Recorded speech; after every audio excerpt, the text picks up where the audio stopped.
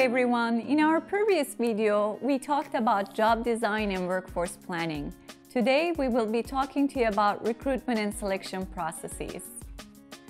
Once we conduct our job design, we should be ready to move into the next stage, which is about creating job descriptions. In studying different job descriptions in different organizations, it's surprising how we see many of the job descriptions are actually incomplete. This lack of information can be problematic for recruiters, for potential candidates, and hiring managers. The information you want to have in a job description are really fourfold. There is the knowledge that you want to talk about, the skills that are required for the position, abilities, and other related information that's necessary for the person to be successful in the job. With job descriptions at hand, we should now be ready to move into recruitment and selection processes itself.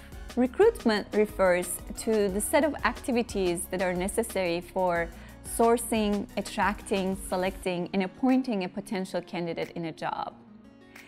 And the very first step of recruitment, as I already mentioned, is sourcing. So this is about finding ways to attract potential candidates in the job so they can apply for the position and show interest. Many organizations do this through media and online advertising. Some organizations have this activity outsourced, so there are agencies that do only sourcing so they find suitable candidates for your open positions. Let me share with you a tip though. The best kept secret in sourcing is the fact that the best candidates come through word of mouth. So if you can have your employees refer the open position to their friends or colleagues in their networks, or if you have your hiring managers share the open position with their networks, you will be most likely to find a better candidate for the position. The second step in recruitment is around screening and selection. And screening process usually has a couple different steps. So starting with the first one, usually we start by checking the biographical information in a given CV. When people apply for our positions, they put in their curriculum vitae so that they can show us the experiences, the skills and abilities they have. And we often try to validate whether this is true.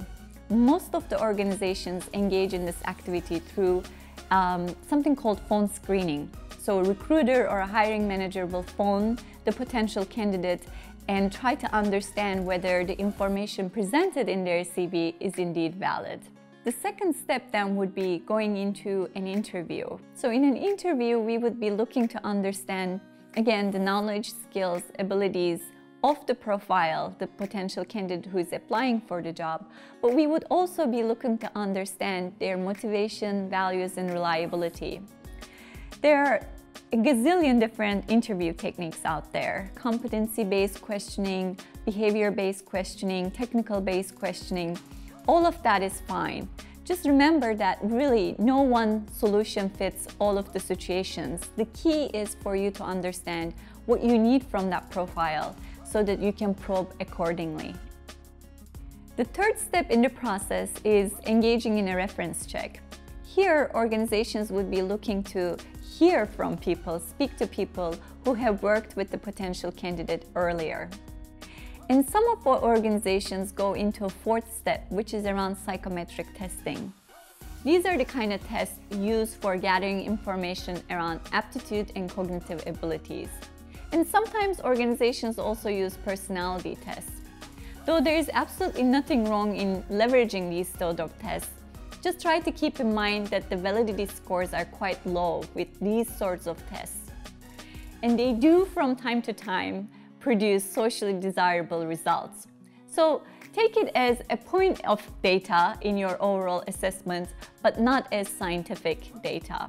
The last step we have in recruitment and selection is appointment and onboarding.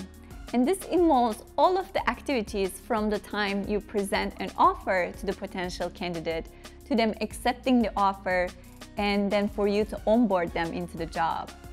The piece that often gets missed out here is around onboarding. Hiring managers and sometimes HR professionals think once the potential candidate has accepted the offer, so they are becoming an employee, their job is complete in terms of recruitment and selection. It really is not. Onboarding is a critical part of this process.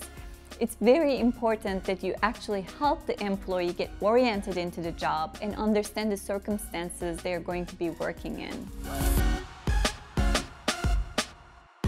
So today's key takeaway is around the question people ask me all the time: how do we know whether the person is the right person for the job?